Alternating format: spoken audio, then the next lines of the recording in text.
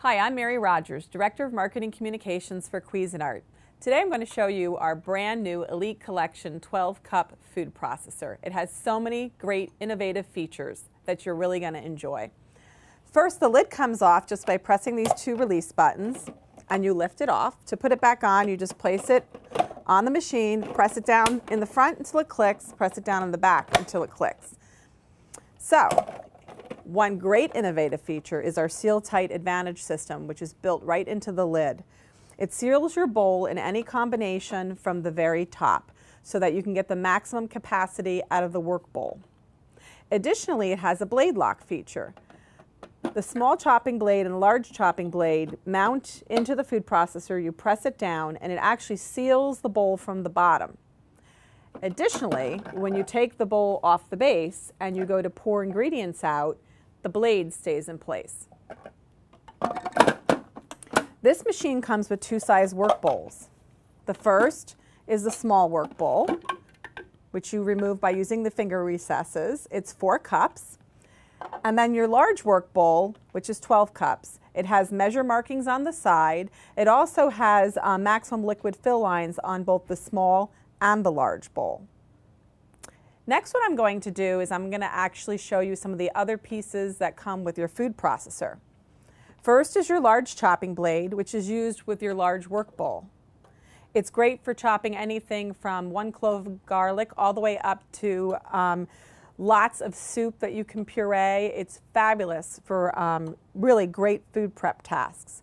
The next item is your dough blade, and the dough blade is used when you're making yeast-based doughs like pizza dough and bread dough. Next is your adjustable slicing disc.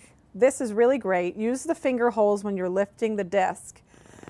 The stem on the bottom twists, and it goes from 1 millimeter all the way up to 6. So you actually get 6 ways to slice in one disc. It goes from 1 millimeter, which is ultra thin, to 6 millimeters, which is extra thick. Then you get our reversible shredding discs. Use the finger holes when you're lifting the disc. One side is fine shreds and one side is medium shreds. And the way that this disc goes in the food processor is you use the stem, you match up the markings, and you just put the disc inside. You use the same method when you're using the slicing disc. Now what I'm going to do is I'm going to show you how to make a fabulous hummus in just seconds. First, we're going to remove the stem. We're going to use the large work bowl. And like I mentioned, the large chopping blade, which you put into the work bowl, you twist it and you press it down until it locks into place, and that will actually engage the special blade lock. Now what I'm going to do is I'm going to show you how great this machine is at mincing garlic. I'm going to turn it on. I'm going to drop in the garlic because that's the first thing we're going to do when we go to make our hummus. And if you like it extra spicy, a little hot, put in 2 cloves of garlic. Look how great that minces up that garlic. Now I'm going to just turn the machine off really quick. I'm going to take the lid off, and then I'm going to add my herbs. And today I'm going to use some fresh parsley. I love parsley. One thing to remember when you're using herbs is, take the stems off. You don't want the stem part in there. I'm also going to add a little bit of basil for fun.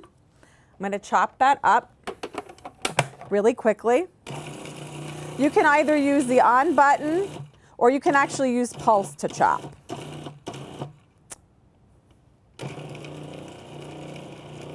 So now that that's finally chopped, we're going to move on. I'm going to add my chickpeas. And when you make hummus, it calls for chickpeas, but don't be afraid to get creative. You can use any type of bean. Make sure you drain the bean really well before you put it in the food processor. I'm going to add a little bit of lemon juice. I prefer the lemon juice. It gives it a nice crisp taste. And I'm going to use the silicone spatula that comes with your Cuisinart food processor. I'm going to add the tahini paste. And a lot of people say, well, what's tahini paste? And tahini paste is actually, believe it or not, ground sesame seeds. Then what I'm going to do is I'm going to add a little bit of crushed pepper and a little bit of salt. Not too much salt because the canned beans have a lot of salt in them to begin with, and I like to keep the salt down. I'm going to put the food processor lid back on. I'm going to pulse to start, and then I'm going to run the machine on the on feature. Now what I'm going to do is I'm going to add the olive oil through the small feed tube until it becomes really, really creamy.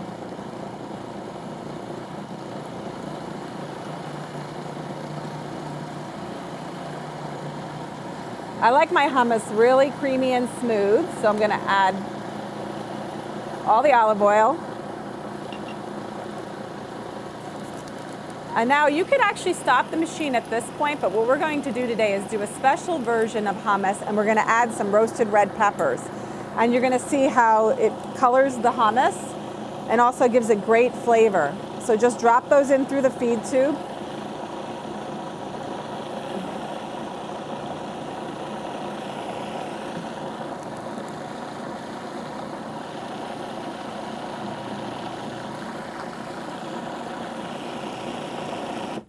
And there you have it, a beautiful homemade hummus. It's smooth, it's creamy, and it couldn't be more delicious. Look how great that looks.